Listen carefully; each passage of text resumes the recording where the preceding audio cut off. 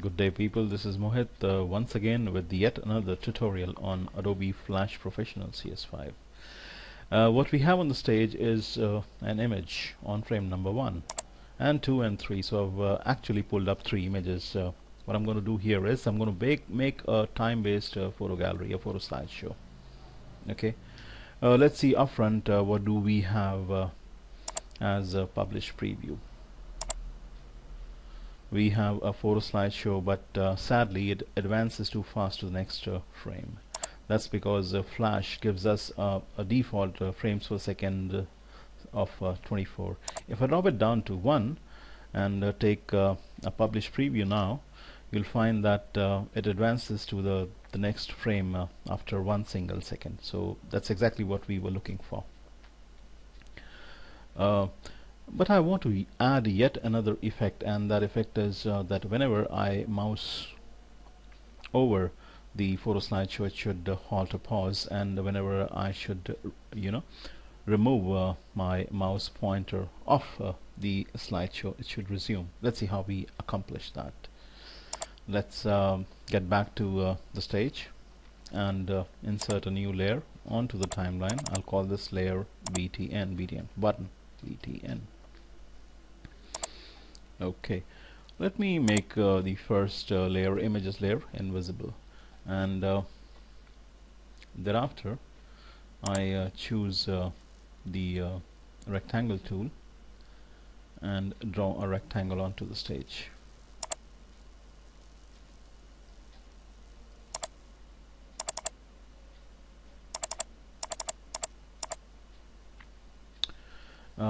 Thereafter I want the rectangle to be the exact size as the stage. So the dimensions are 550 by 400. Okay guys, and then I will be aligning it to the stage.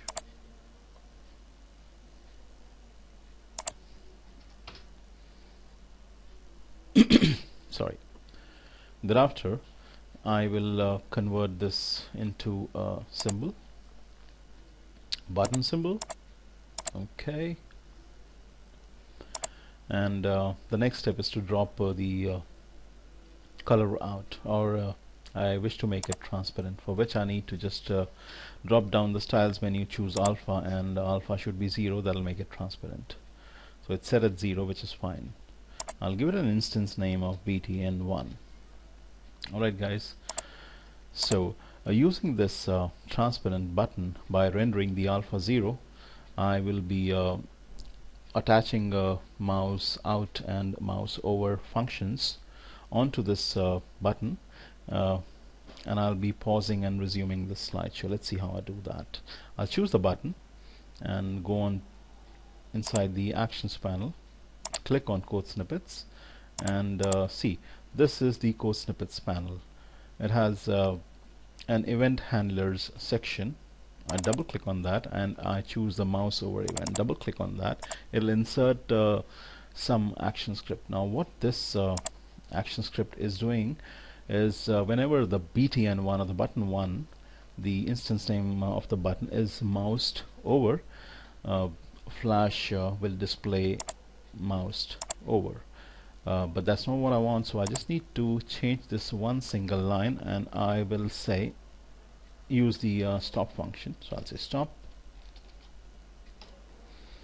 open and close parenthesis, semicolon. Okay, so whenever we mouse over, the photo slideshow should pause. And if you see here, an actions layer got auto inserted onto the timeline when we use the code snippets. And I need to add yet some more action script or code snippets. So I'll choose the BTN1 instance by selecting this button, going back into the actions panel, selecting code snippets, and this time I'll double click on mouse out event.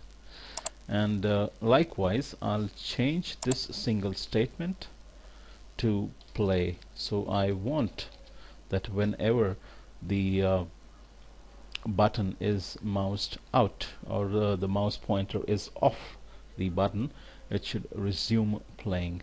Let me test the movie out by pressing Ctrl Enter. So this is beautifully advancing to the next frame every single second. Let me mouse over. So mouse over is a stop or a pause, and mouse out is a play, resume. So guys, I achieved what I set out in the first place to do. I hope you learned something new, enjoyed it too. You have a good time. See you next time with yet another tutorial on Adobe Flash CS5. Bye bye.